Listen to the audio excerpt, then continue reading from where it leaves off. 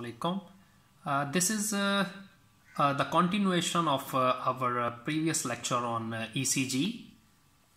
This is the second lecture, and these are our learning outcomes as we have achieved first two learning outcomes, that is about the ECG and then explanation of the leads of ECG. Now we will discuss our third learning outcome and fourth one. Firstly, third one, Enthoven's law. Enthoven's law, if we know the voltage of two bipolar leads, the voltage of third lead can be found by adding the remaining two leads. You can see there, lead 2 is equal to the voltage of lead 1 plus the voltage of lead 3. So when we add up the voltage of two leads, we can achieve the voltage of the other lead.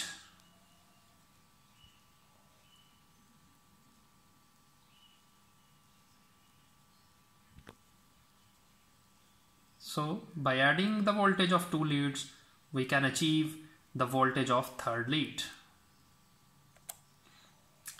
Here in this picture you can see here, this is the P wave, this is the QRS complex, this is T wave. Here you can see here P wave. As P wave shows the atrial depolarization, you can see here the current comes into the atria and there is activation of atria. In QRS you see that the ventricles are activating position, and in T wave there is it shows ventricular repolarization, so ventricles are in recovery phase, are repolarizing from contraction to again relaxation. And these are the normal heartbeat. You can see here from one R wave to another R wave, and from this R wave, all the R waves have same distance. All the R waves have same distance, about 3.5 small boxes. You can see here, half, 1, 2 and 3.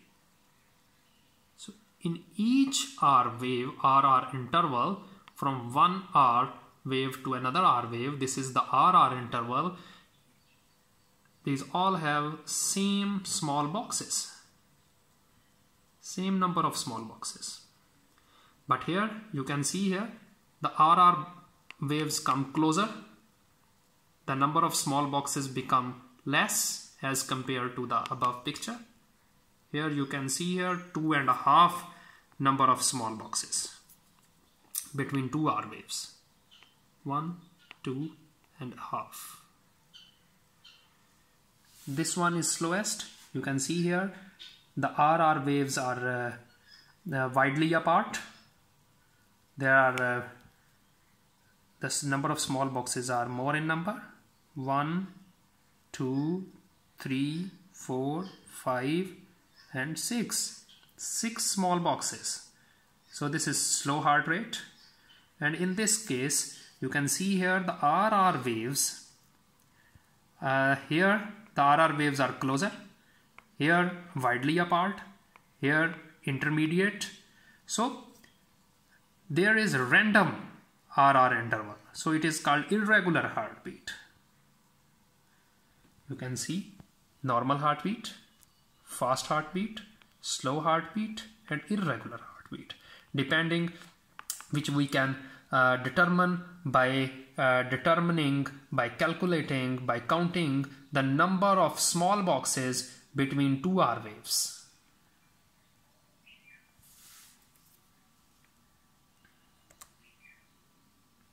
This is again ECG wave with segments and intervals. This is the U wave. You can see here after T wave, there might be U wave. Why there is U wave? U wave is either due to the slow repolarization of papillary muscles of the heart, or It may be due to hypokalemia. Hypokalemia means decrease in potassium levels. Okay, there are two reasons: hypokalemia or slow repolarization of papillary muscles. So now we will discuss each wave one by one. Firstly, P wave. It represents atrial depolarization, which occurs just before atrial contraction. The peak of P wave coincides with the time when cardiac impulse reaches the AV node. Its amplitude is 0.1 to 0.2 millivolt and duration is 0.1 seconds. You can see here 0.1 seconds as 0.04 second is the time of one small box, as you see in the previous lecture. 0.04.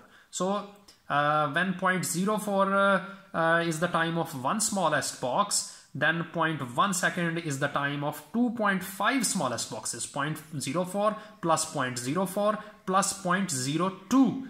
So becomes 0.1 second, which consists of 2.5 smallest boxes, and the height of P wave is 0.1 to 0.2 millivolt. You will compare it with T wave in the coming slides. The amplitude and duration of P wave will be compared with T wave.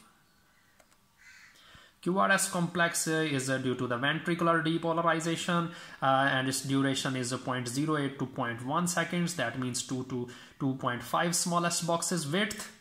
The width of QRS complex is 2 to 2.5 smallest boxes. Q wave is due to depolarization of upper part of ventricular septum, and R wave is due to depolarization of lower part of ventricular septum and apex of heart. Actually, the ventricular septum is the septum between two ventricles, between right and left ventricle. So its upper part, when depolarized, it gives Q wave, and when its lower part depolarized, activate, it gives R wave, and apex beat also gives R wave. And S wave is due to depolarization of wall and base of the ventricle. So these are the three parts of QRS complex and its time duration, and it is due to ventricular depolarization, very important.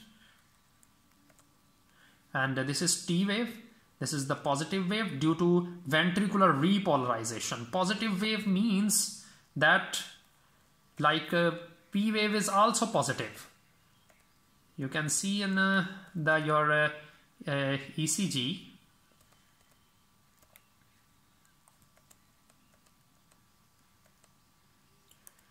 One minute. I will show you what is the P wave.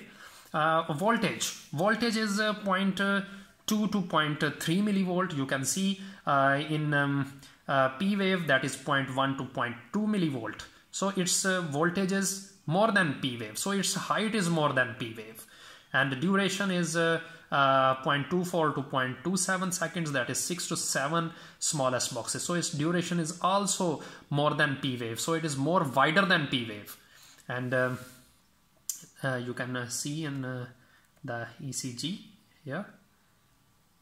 You can see here the T wave is more wider, P wave is less as compared to T wave, because as you have seen here, the T wave has 6 to 7 smallest boxes square duration, and P wave has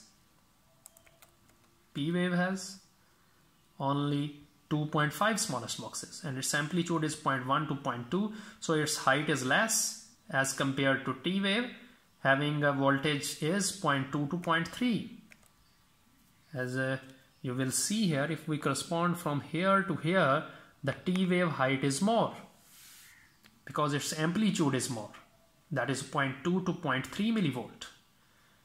And this is the J point. This is the J point.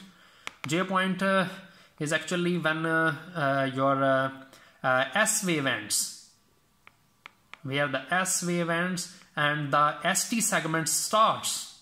ST segment, this is the ST interval, but when the S wave ends and T wave starts, this is the ST segment.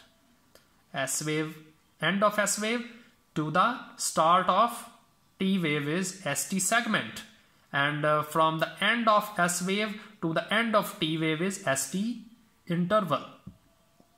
Interval has wave, segment doesn't have wave. So the J point is the point where S wave ends and ST segment starts.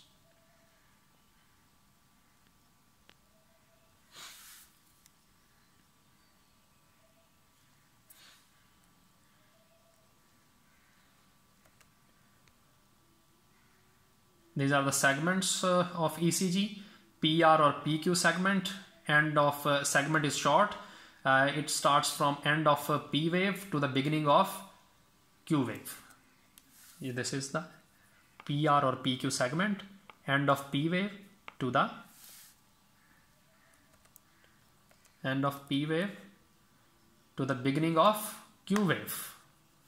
To the beginning of Q wave. This is the point of beginning of Q wave, and this is the point of end of P wave. So between these is PR segment or PQ segment. And this is the ST segment, end of S wave to the beginning of T wave. You can see here. End of S wave to the beginning of T wave. End of S wave to the beginning of T wave is ST segment. And these segments are straight lines, so these are called as isoelectric points. These are isoelectric points. These waves are the deflections. P, QRS and T wave and U wave are the deflections, are the waves, and ST, PR segment and ST segments are the isoelectric points because there the current remains same, iso.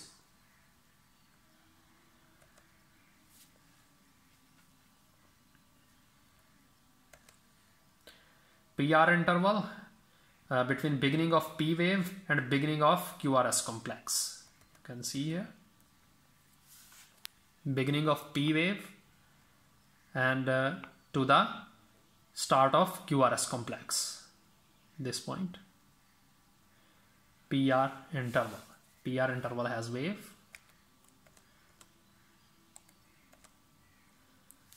You can see here AV conduction is also included in PR interval. Whenever there is a AV block, there is prolonged PR interval, and on average it is 0.16 seconds.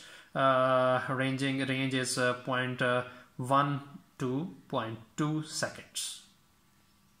Range is 0.1 to 0.2 seconds and average is 0.16 seconds. It's time duration because it is an interval.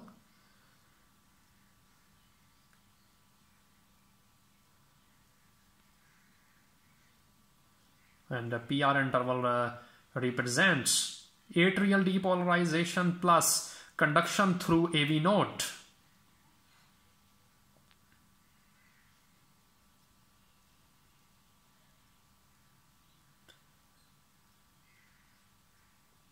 It is very important. PR interval represents conduction through AV node. Very important. And there is also a delay at AV node. So you also know that what is AV nodal delay. You also know that what is AV nodal delay, because at the AV node there is a delay of just about 0.05 seconds. This is because why there is a delay at AV node. Because there is a delay at AV node so that ventricles can fill. Allow the time to fill the ventricles. The significance of AV node is allow the time for the ventricles to fill with blood. This is QT interval, beginning of Q wave to end of T wave, 0.36 to 0.4 seconds. You can see here QT interval from Q wave to the end of T wave, QT interval. So these are the intervals and segments. Now calculation of RR interval. How RR interval can be calculated? And the interval between two successive R waves, it is equal to duration of one cardiac cycle, that is 0.8 seconds. From this we can find out the heart rate. From RR interval we can find out the heart rate. How? There is a formula, that is 1500 divided by number of smallest squares between two successive R waves. So you can see here 1500, there is the picture in the previous slides. I will show you this one. You can see here RR interval, there are number of smallest boxes. How many number of smallest boxes? You can count from here. Half, 1, 2, 3. 3.5 in this small box, 5 in this, 1, 2, 3, 4, 5. 1, 2, 3, 4, 5. 1, 2, 3, 4, 5. So in these three small boxes there are 15 number of smallest boxes, and 3.5 here, 3.5 here. So these are 7 plus 15. 3.5 this one, half, 1, 2 and 3, and 3.5 this one, half, 1, 2 and 3. 3.5 this, 3.5 this, and 5 plus 5 plus 5, and total one becomes 22. So there are 22 number of smallest boxes between two R waves.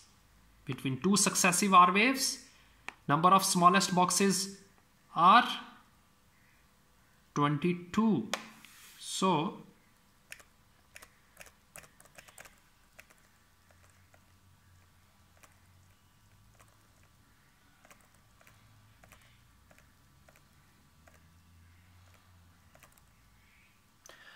divide 1500 by number of smallest squares between two successive R waves. So divide 1500 by 22, you will get your heart rate. And we can use this formula when heart rate is regular. In irregular heart rate, we cannot use this formula. In that case, we count the number of heartbeats in 6 seconds and multiply it with 10. This is the calculation of RR interval and calculation of heart rate from the ECG. It is one of the significance of ECG, that we can find the heart rate. This is the one significance. And how we can find the rhythm, you can see here. For rhythm, this one, normal heart rate, fast, tachycardia, slow heart rate, bradycardia, and this is irregular. Okay. This is also by measuring the number of, by counting the number of smallest boxes between R waves. This is the rhythm. So the other significance of ECG, that we can determine the rhythm of heart. Either heart has a normal rhythm, sinus rhythm. Normal rhythm is, the other name of normal rhythm is sinus rhythm. Either there is sinus rhythm, either there is tachycardia, either there is bradycardia, or there is irregular heart rate.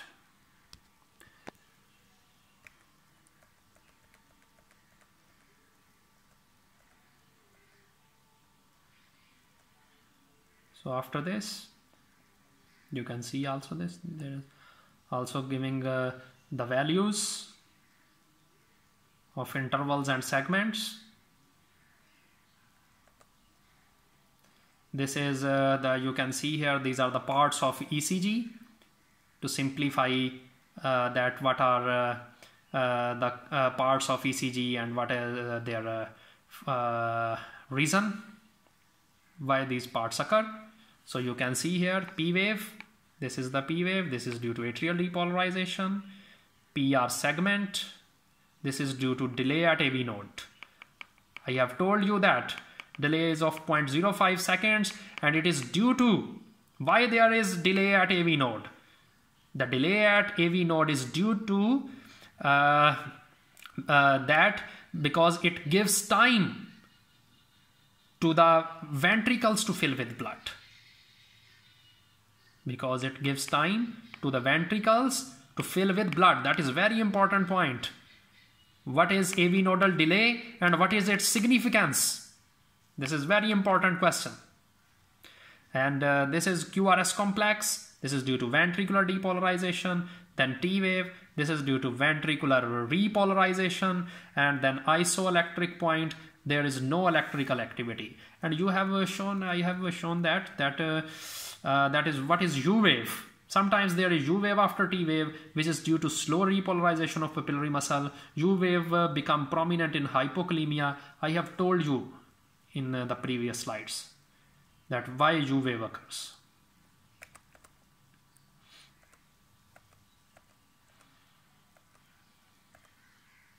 Significance: helps in diagnosis of diseases, not sure test, ECG normal but still disease, and you can also measure the rhythm and heart rate from the ECG. These are the patterns of 12 leads.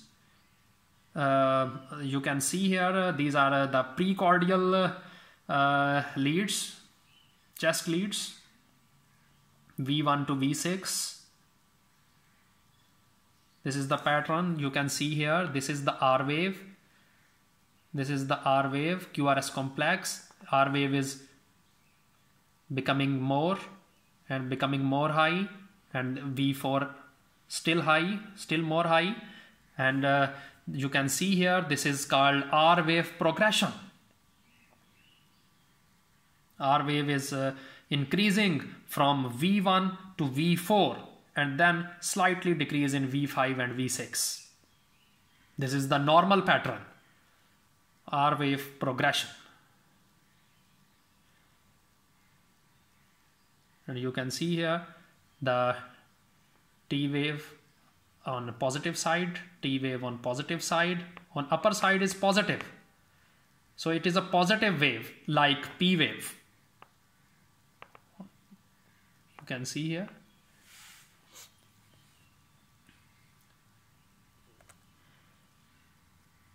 And these are the augmented limb leads, AVR for right foot, right arm, AVL for left arm, and AVF for left foot. And in case of right foot, this is neutral, so there is no wave in this lead.